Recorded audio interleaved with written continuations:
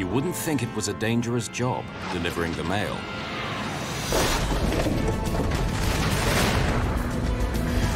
They have to try to land an airliner in a way no pilot has ever done before.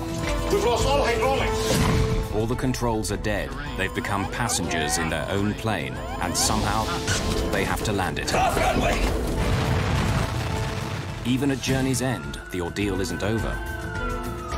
Do not move!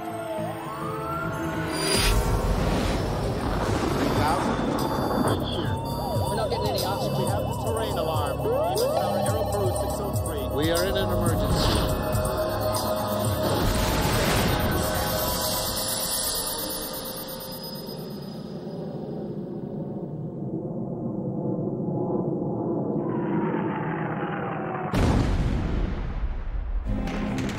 Baghdad, November 22nd, 2003.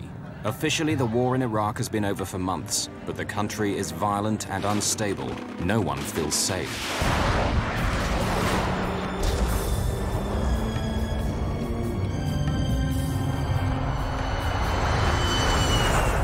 A civilian cargo plane has just taken off from the city's airport. What's that? Within seconds, the crew lose control, unable to figure out what has happened to their aircraft. We've lost all hydraulics.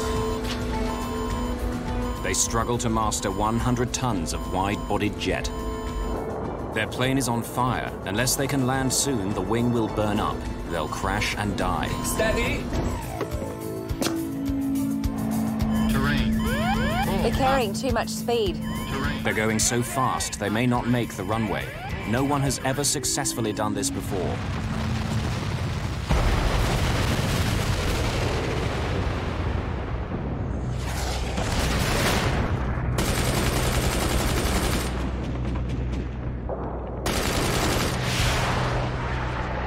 By November 2003, the American-led coalition has been in charge of Iraq for 6 months.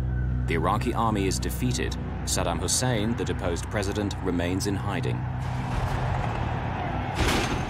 Ominously, the main threat is now from secret armed groups. They're targeting civilians, both Iraqi and foreign, in order to make the country unstable, perhaps even provoke a civil war. They have plundered Iraqi army stores for every infantry weapon there is, even surface-to-air missiles. Baghdad is a very dangerous place.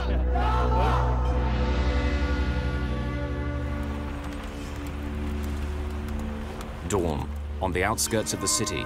Claudine Vernier-Pallier from the French weekly magazine Paris Match, with her photographer Jérôme, is going to a secret meeting with Iraqi terrorists. She's after the story that everyone wants. Who are they? What do they want?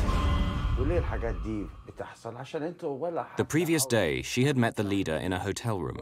He called himself Abu Abdallah, but no one knew his real name. Evidently, this man was very, very determined to stop at nothing, to show the Americans that he wanted no more of them, at least not their military tactics.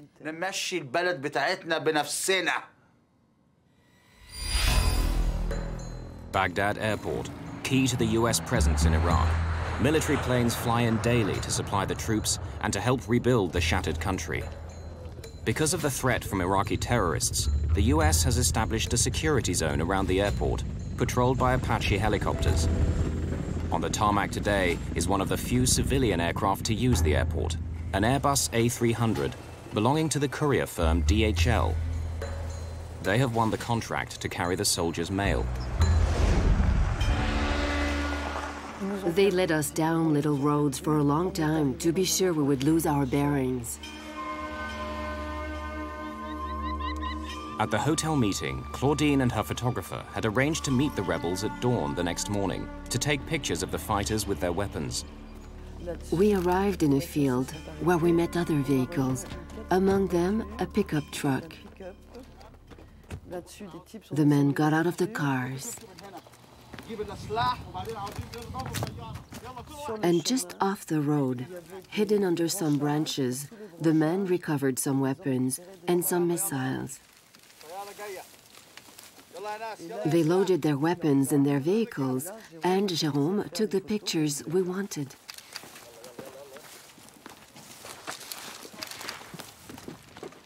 The journalists have got the story they came for, but Abu Abdallah is not finished with them yet. He tells them to follow. They don't know where.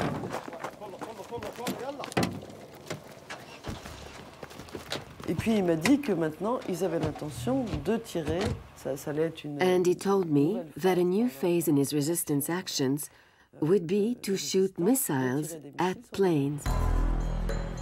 A few kilometers away, the DHL plane is getting ready to depart. 2 flights a day shuttle post and packages in and out of the war zone. Baghdad Tower, Oscar Data Lima Lima, Airbus A300 cargo, apron and information Sierra, requested. The Australian Air Force is providing the air traffic control in Baghdad. Oscar Delta Lima Lima, clear to start. Before start checklist. Start 2. Captain Eric Janot is Belgian, 38 years old and single. He realized his dearest ambition a year ago when he qualified to captain the Airbus A300. In 2:45. Valve closed, EGT 610. Flight engineer Mario Rafael lives in Scotland with his wife and children. At 54, he's the oldest and most experienced member of the crew, a veteran of many danger zones. Start 1. Valve open. The 29-year-old co-pilot, Steve Michielsen, is also Belgian. He's been married just 3 months. Cargo airlines are great places for young pilots to get the hours and experience they need to pilot commercial aircraft. 016 Kruger. DHL has been flying into Baghdad for 6 months. There's no danger money for crew. The airport is an oasis of calm in the middle of a chaotic war zone. Nevertheless, they're aware of what's going on around them. When we were crossing already the border from Kuwait to Iraq, the ambience in the cockpit already changed. You have a kind of stress, at least for me. The journalists have been taken to another location by the terrorists. By now, they're beginning to get uneasy. They'd like to leave, but they have no idea where they are, and they feel that a dangerous situation will develop if they attempt to go. So, what's going on here? ماذا يحدث هنا؟ عندنا النهارده عندنا مشكور لكي هتشوفي. We're going to do special operations today. هتشوفي. You'll see. I'll show you. يا راجل فينك يا راجل؟ بص يا ستي. دي حبيبتنا هنا دي اسمها السام السبعة. This is SAM 7. We have them from the old Iraqi army. We have approximately 28. We got them from 2 different Iraqi army depots. We have already fired about 25, and we only have 3 left. They are heat-seeking missiles, equipped with homing devices which detect infrared emissions from a plane's engines. This SAM 14, better than SAM 7. We don't have so many. I think we should use this one today. It was very good before. في الماضي we shot down a plane near Nasiriyah, and my fighters recorded 177 dead. And we shot down another plane with Americans on, and we killed 70 men. But no one had ever heard about this. I didn't believe a word of it. From all over Baghdad, you could have seen it. So I thought the guy was making it up. So what are you going to do with this one today? فكرك ايه اذا احنا نضرب طيارة تانية. What do you think? We're going to shoot down a plane. هنوري لك يا مدام هنوري لك. I'll show you. The journalists are getting worried. What if he's not bluffing after all? This is not the story they came for.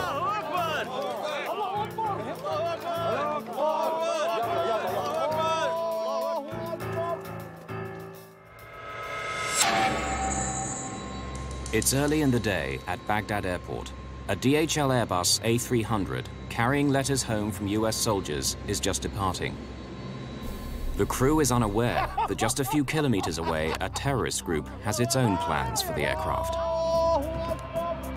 Oscar Delta Lima Lima, cleared for takeoff. Take off. The plane is a 24-year-old airliner converted to carry cargo. Its first stop will be the Persian Gulf state of Bahrain.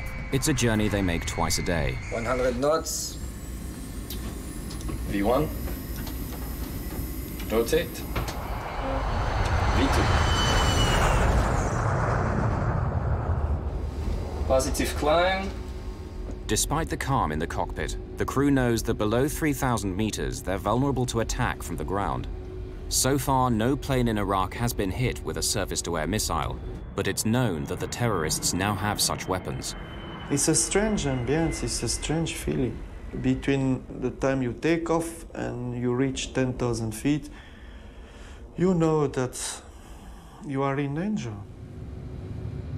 Gear up. Gear up. No lights.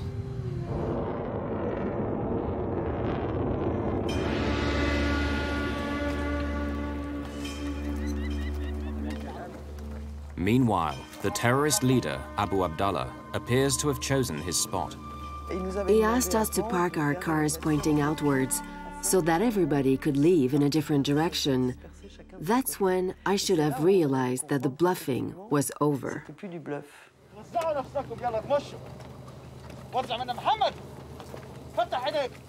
The journalists are now very alarmed. They cannot leave. They're trapped. بص بص بص شايفه اهو في طريقه اهي شايفه اتصدق يا راجل اتصدق اضرب اضرب يلا يلا اضرب يا راجل يلا اضرب اضرب اضرب اعمل حاجه شايفه اضرب يا سيدي اضرب اضرب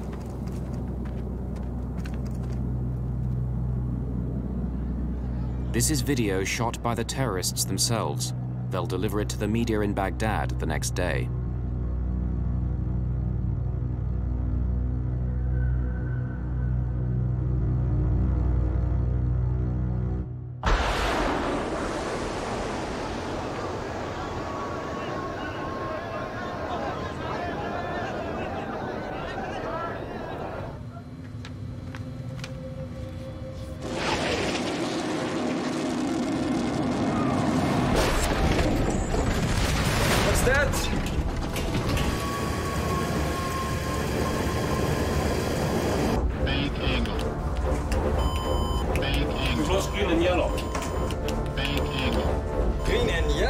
We had 3 hydraulic systems. They are identified by color, which one is the green and yellow and blue. Big jets depend on hydraulic power. Hydraulic fluid runs inside pipes throughout the aircraft. When the pilots move the control column, pistons push the fluid in the pipes to climb, descend, or turn the plane. With no hydraulics, pilots have no way to control their flight. The missile has exploded in the wing, where the pipes filled with hydraulic fluid are now draining. It's like driving a car at speed and suddenly losing the steering wheel. What do we do? What do we do? What do we do? What could I answer? What could I answer to him? It was a very, very difficult question he asked me. My initial reaction was, ooh, we have to do something, and I asked to the captain, like, what shall we do, or any ideas or something, and he said, his initial reaction was, we have to go back. A big jet can survive with one of the 3 hydraulic systems knocked out, maybe even 2, but all 3? None of the controls will work, period. Bank angle. Bank angle. Blue is good.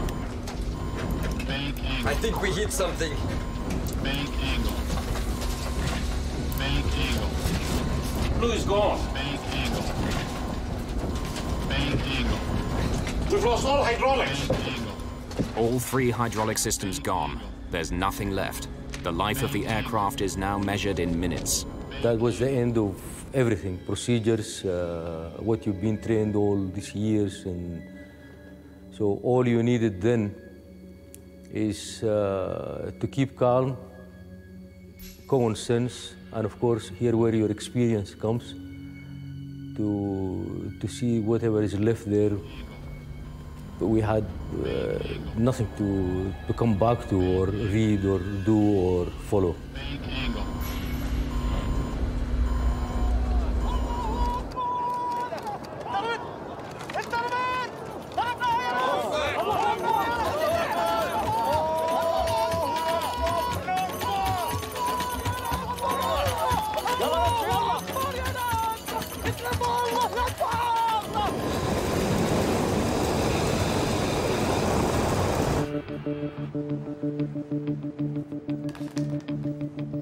That DHL is in trouble.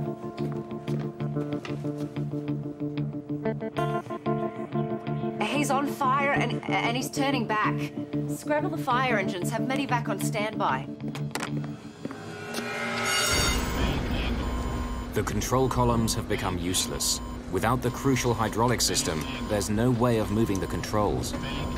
When you have this kind of emergency, the 3 needle showing 0, and the flight engineer saying you all hydraulic gone, you are terrified as well.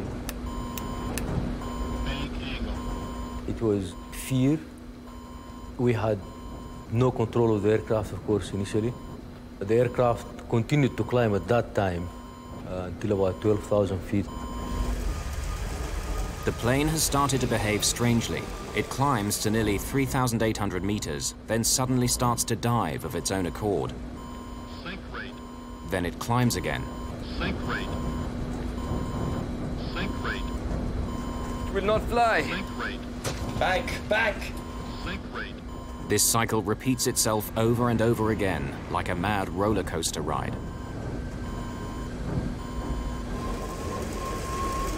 The crew can't stop the plane's wild gyrations. They're still airborne, but somehow they must regain control. And now, Eric, are you proud of yourself? You look in which mess you are. You know it was dangerous to come here. And what you will do now to get out of here. I play with controls. I will reduce thrust. By moving the throttles to and fro, perhaps they can flatten out the huge dives and climbs. It's all they can think of. And then I decide to take the challenge. We have to come back. There is no training to fly a plane in this condition.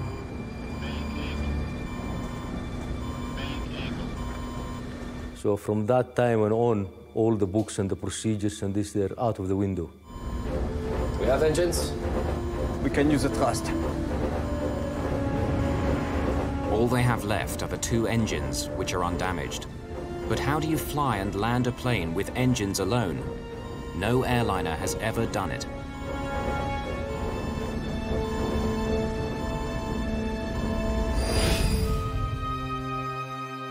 Certainly not this one. In August 1985, a Japan Airlines Boeing 747 had suffered a catastrophe minutes after leaving Tokyo.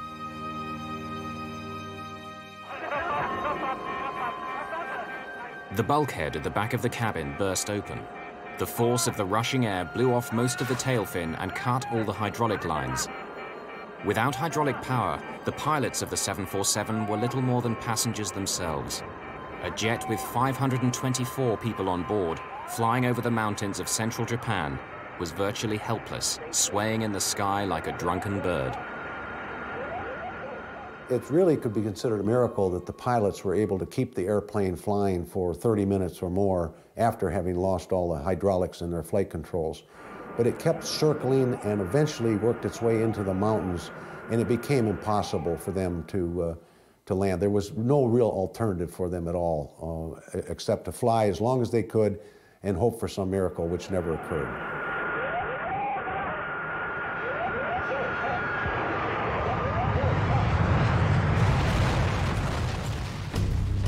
When the 747 hit a mountain, it was the worst single crash in aviation history. 520 people died. Can the DHL crew succeed where the Japanese pilots failed? The first task is to try to calm the wild plunging of the aircraft. The airplane will tend to go into what's called a fugoid in the vertical mode. It will descend, speed up, therefore pick up more lift, then it would climb, pitch up and climb, it would slow down, lose lift, and so it would go into this, and it was very difficult for the pilots to control that. They have to do it by using engine power alone, the only thing they have left. They find that if they reduce engine power, the plane's nose drops and they begin to gather speed. If they then push the throttles forward, the nose comes up and they start to climb. But they have to learn precisely when to increase and decrease power.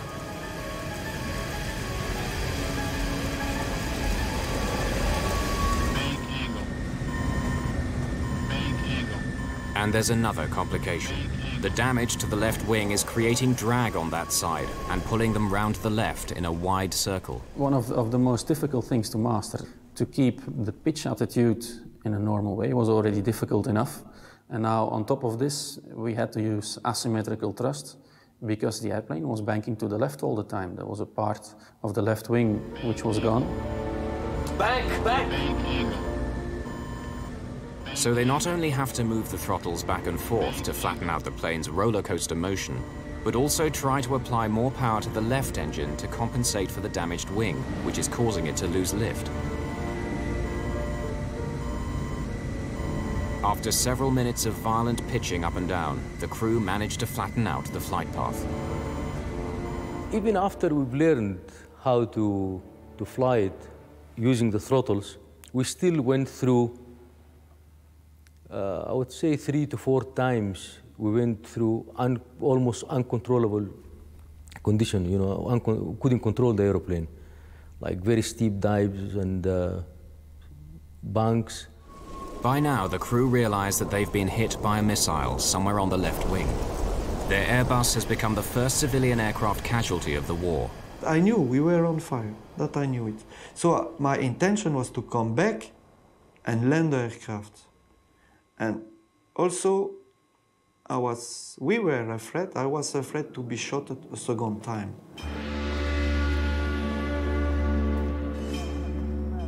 Their fears are justified. The terrorist leader, Abu Abdallah, is waiting for a second chance to finish them off.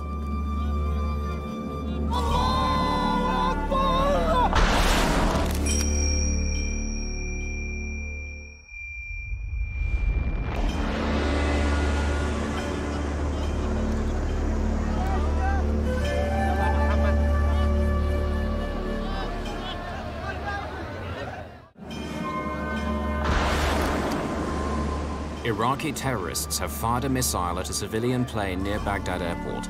The left wing is on fire and the crew is in desperate trouble. Now the terrorists aim to finish it off.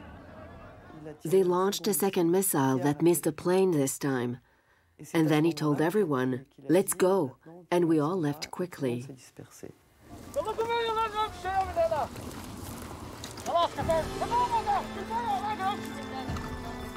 Madame Vernier-Pallier later came under a storm of criticism for not doing more to stop the attack, or at least leave the scene.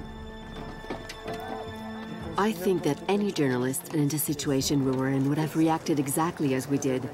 We have been criticized for not having said to the group leader when he told us he was going to fire on an aircraft, "No, sir, we're leaving now." On the one hand, if we had said that to him, it would have meant a bullet in the head, that's clear. And on the other hand, right up to the last minute, right up to the time when they fired the missile, I didn't think they were going to do it. I thought they were still bluffing.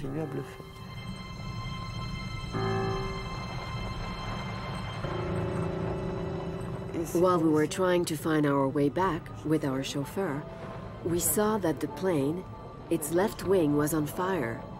It was now turning like this.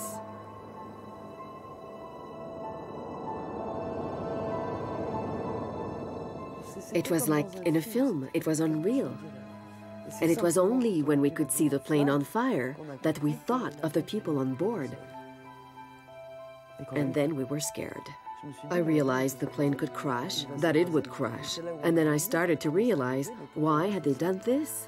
It so happens we were there, we were filming, we were journalists, and we were French. So it seems evident that they had set us up. By the time we realized this, it was too late. Everything had gone too fast.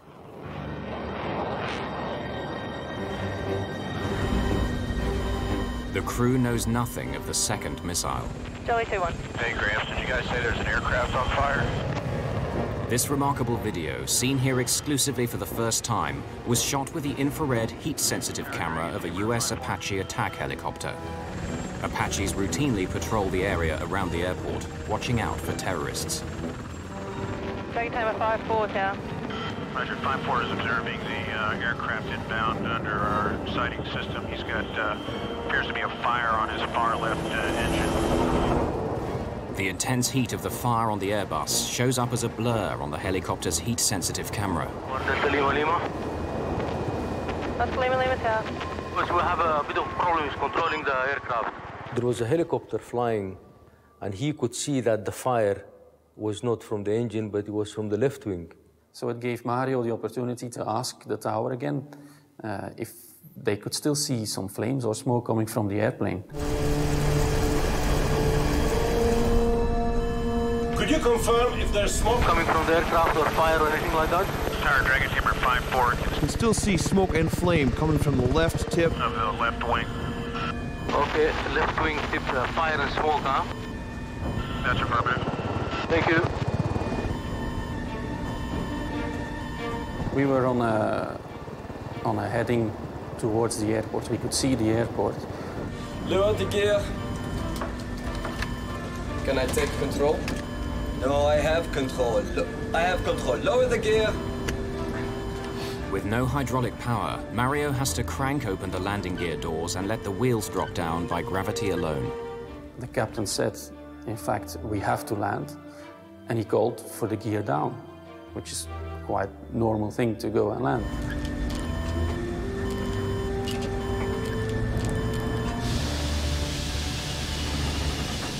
But it has an unintended effect.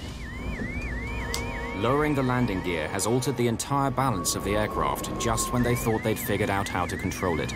It causes the nose to point high in the air and the speed to fall.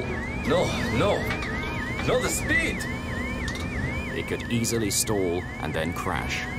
I didn't expect that at all, and I saw the aircraft are taking a pitch up, and then the speed decreasing, and I was retarding the throttle and say no. The nose has gone up, their speed is falling, they're about to stall. They have no choice but to pull back the throttles to bring the nose back down again. They're nearly at stall speed. That would have been the end of it. We would have fallen out of the sky. You have visual on this guy? No, I'm looking right into, he's way out there. Yeah. That's gut-wrenching, man. They're up there doing everything they can.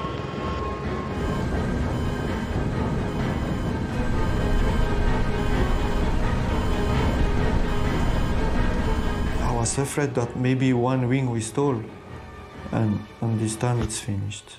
I think I'd rather try to crash on a runway than crash into the desert. Yeah, trying to land on a runway where you can just belly up in the desert, the sand would probably put out any fire.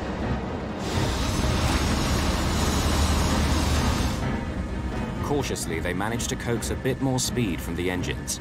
Lowering the gear brought them to the brink of disaster, but now the plane is easier to control. The airplane miraculously became more stable afterwards. That's one of the first factors which proves how lucky we were that day.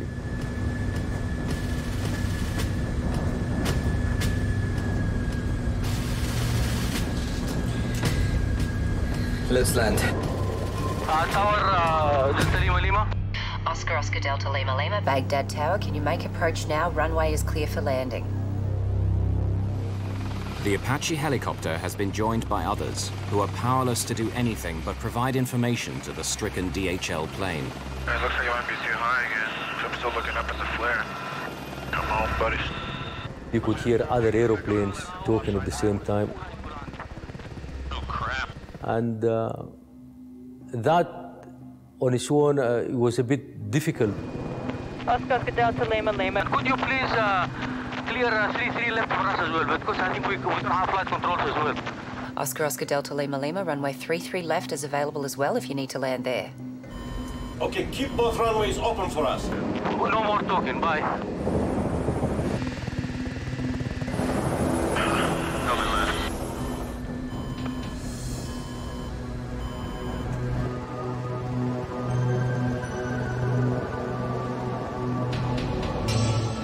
Did you know Tank 1 Alpha is empty? Fuel has been steadily streaming out of the tanks in the left wing.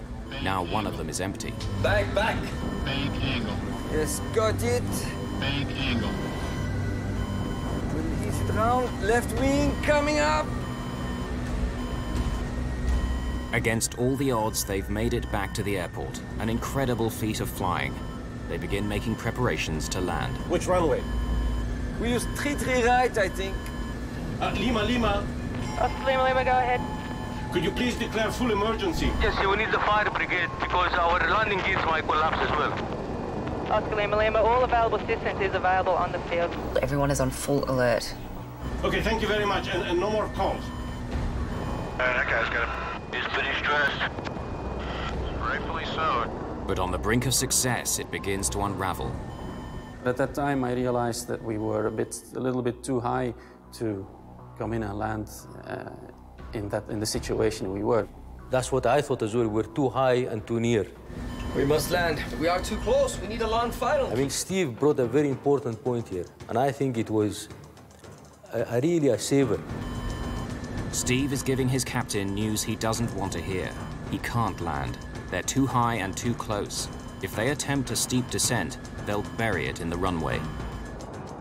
Eric Janot will have to turn around, fly away from the airport for 37 kilometers, turn again, and come back on a long final approach, slowly descending. If we haven't done this 20 miles, we would have been circling there forever until we dropped to the sky or the wing. You can't make it, it's impossible. Keep the speed up, keep the speed up. I try, I will do the best I can. And then I realized they were right. We have to go on long final. But for the last 13 minutes, the wing has been on fire. Do they have enough time? 20 miles final. Okay. He looks like he's still pretty high. You got that sight now? He's still got a long way to go, though. Yeah. But it looks like he's turning like an extremely extended final. Yeah. And I don't think I can make it in. Time is running out. The fire is eating up the left wing. They're still heading away from the airport. Then they have to turn and make a 37-kilometer approach. Can they land before the wing fails?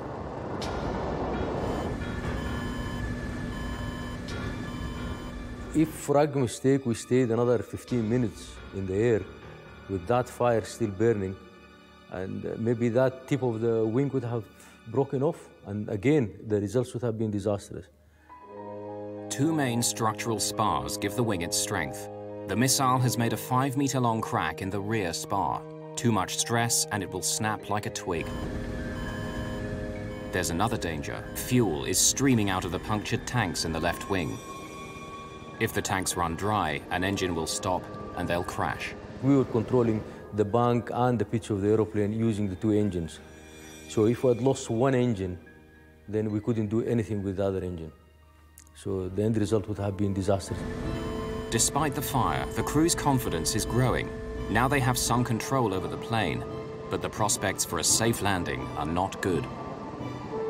This is the closest any commercial jet has got to a safe landing with no hydraulics. In 1989 in the United States, the crew of this United DC-10 lost all their controls after an engine blew up, and turbine blades shredded the hydraulic pipes. The pilots managed to regain some control, moving the throttles backwards and forwards like the DHL crew. There were 296 people on board. But at the last minute, as they approached the small provincial airport of Sioux City in Iowa, disaster.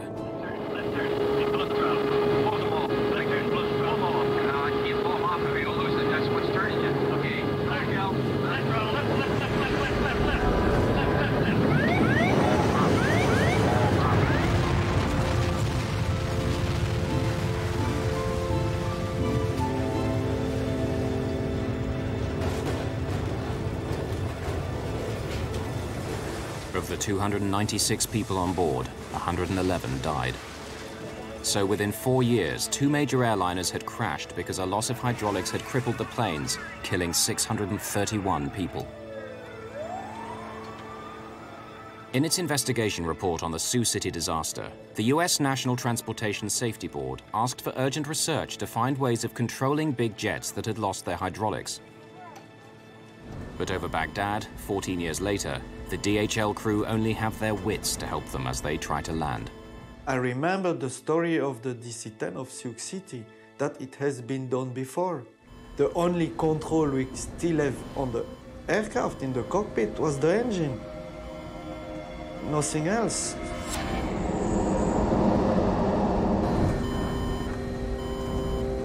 The crew are now 28 kilometers away from the airport, getting close to where they will turn in order to make their long final approach to the runway.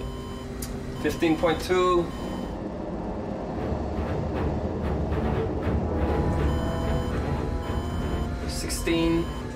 Now we turn right. Not yet. This is where experience counts now, and you have to rely on what you know. We were pretty sure that we were going to be able to make it to the airport, but we were absolutely not sure that we were going to be able to make it to the runway. 16.5. Now we turn. 17 miles. Now we turn. The only way they can turn is by applying more power to the left engine to make them go right and vice versa. They're swinging round to the right, trying to keep the plane steady and descend all at the same time, using nothing but the engines. Airport at 340, come right. Now 320.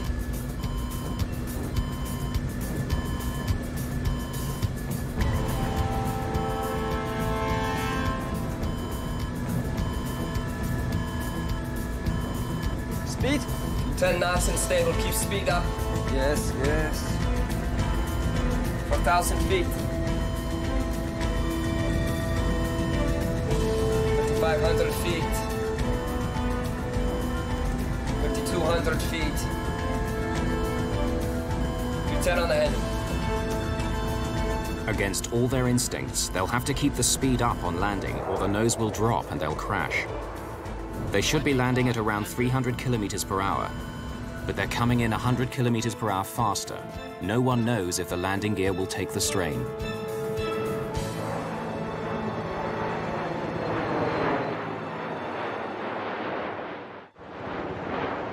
As they reach 120 meters, the hot air from the ground and strong wind blowing across their flight path upset all their plans. The wind coming from the left and the turbulence, we were drifting to the right. That's where the airport building was.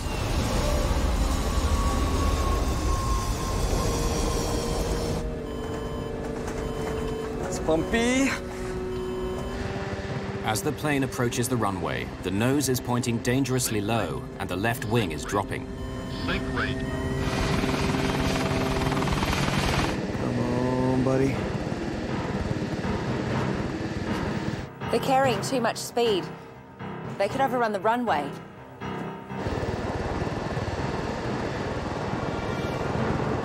Sink rate. Sink rate. Keep the speed up. We are going left. Yes, I increase. Sink rate. 50. If we go to Iceland landing, may go up the runway. They are landing 3-3 left. Fire trucks on standby, medevac on standby.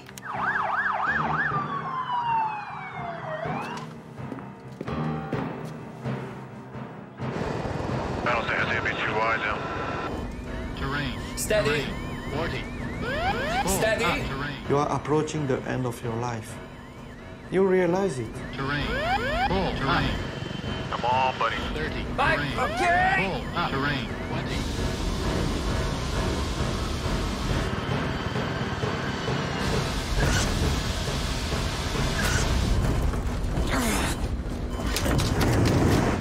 Oh.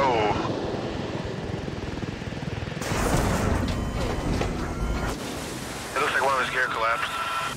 Yeah, it did. Off runway.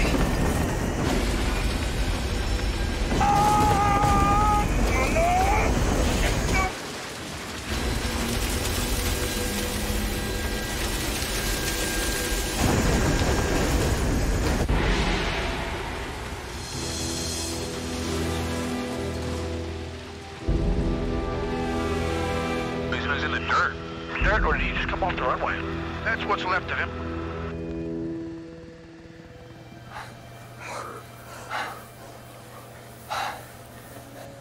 The DHL Airbus has managed to land through an incredible feat of flying.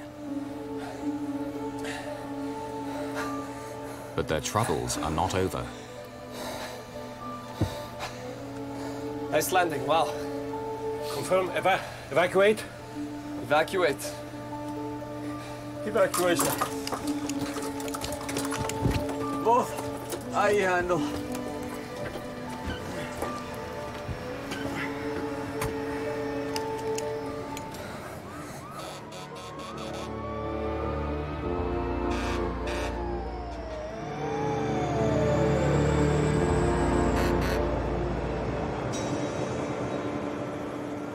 A final irony. After getting safely to the ground against all the odds, one more unforeseen danger. Might blow. Hey guys, don't move! That area has unexploded ordnance. Do not move! What's that? He's saying there might be bombs here. I don't believe this. We're coming to get you! The area is still littered with unexploded bombs and shells left over from the battle to capture the airport from Saddam's men. Now when we get to you, we're gonna back up and you gotta follow in our tracks. Now we're gonna get you out of here, but you gotta walk right in my wheel tracks, okay?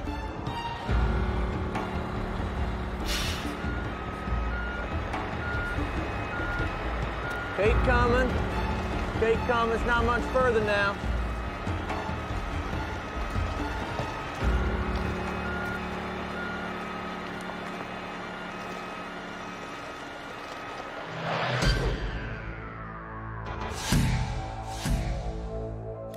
Now, for the first time, the crew can see the damage for themselves. They've survived the unsurvivable. No crew has ever successfully landed such a badly damaged airliner. They had to learn and practice a whole new flying technique. But the remarkable thing is, had they known it, the technology had already been invented to save any pilot in this desperate situation.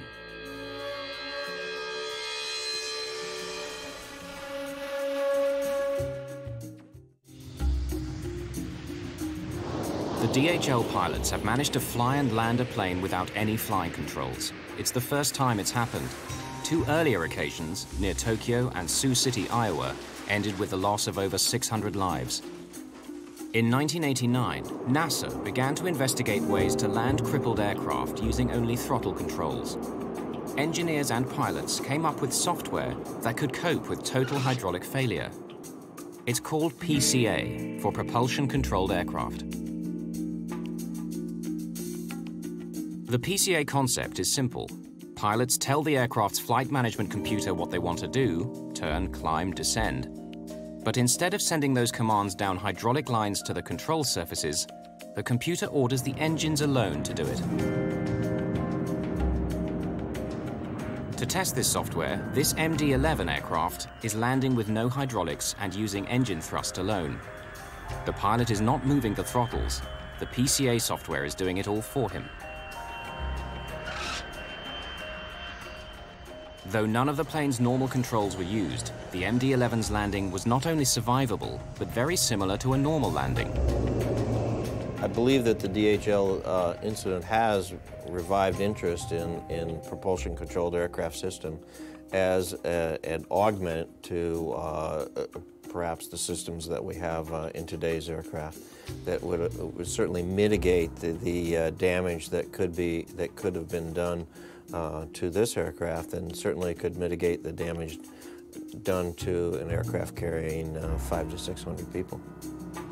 One of the enthusiasts for the PCA system is Captain Denny Fitch, one of the pilots who survived the Sioux City DC-10 crash. This is just absolutely an amazing piece of equipment, what they have done and what they have achieved, and the success ratio that we have, the survivability that we now have with modern aircraft completely controlled in hydraulics. To have this occur again and have this aboard the aircraft is a very warm feeling as a pilot.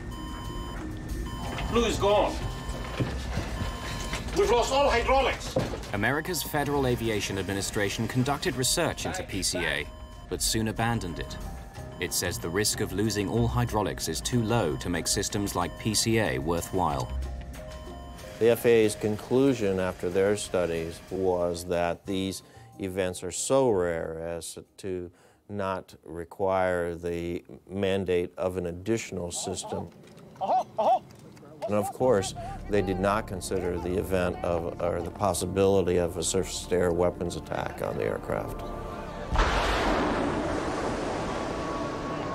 The DHL is the first plane in Iraq to be hit by a surface-to-air missile.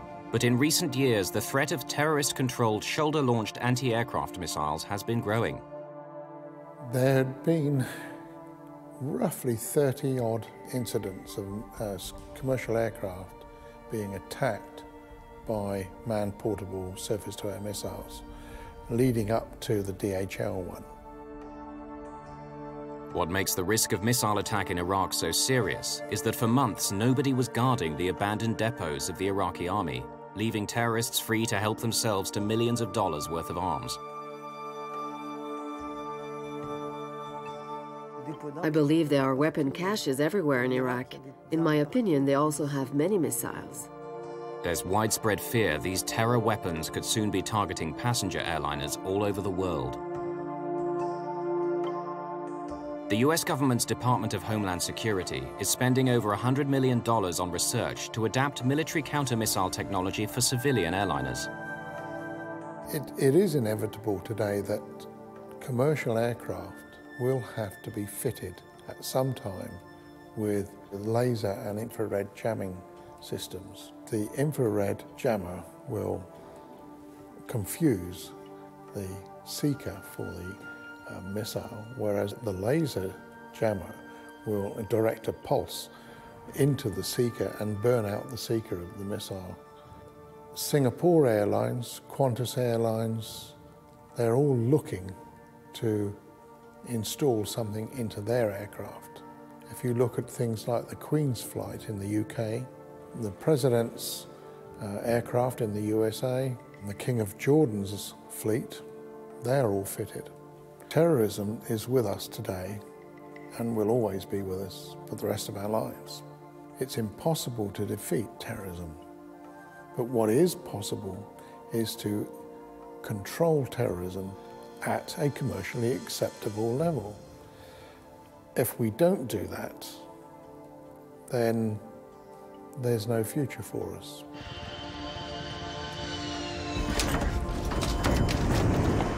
But miraculously, without any of this equipment, the DHL crew had brought their plane to a successful landing. It's the only confirmed occasion in history when a missile has exploded on a large civilian airliner, which has then landed without crashing.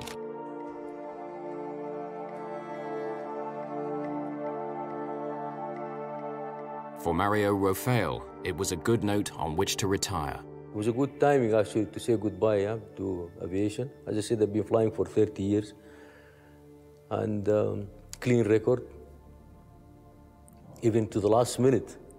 We were lucky, but also we worked. We fight to survive. I learned some things about life, maybe, but I don't think it makes me a better pilot. The 3 DHL crew have received some of the highest awards that the civilian aviation community has to offer in recognition of an unprecedented achievement. Teamwork was absolutely the key factor of bringing the airplane back to the ground with all 3 people alive. On December the 30th, 2003, 5 weeks after the missile struck the DHL airliner, US General Mark Kimmett gives his daily press briefing in Baghdad. Of note, on Saturday, Sarhid Sarhid, a former Directorate of Military Intelligence officer suspected of leading a large anti-coalition group in the region and suspected of the downing of the DHL jetliner, died at a coalition medical facility from wounds received in a targeted raid on his complex. The Americans believed they had killed the leader of the group that fired the missiles at the DHL. Claudine Vernier-Pallier is not so sure. So I thought he was dead. I tried to verify this later. He wasn't dead, and it wasn't him they got.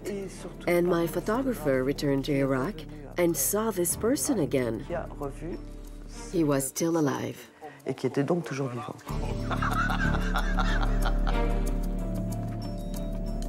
In the fog of war, no one can say for sure whether the man who called himself Abu Abdallah is still alive. But what is certain is that the threat of further missile attacks on planes, both military and civilian, is still there.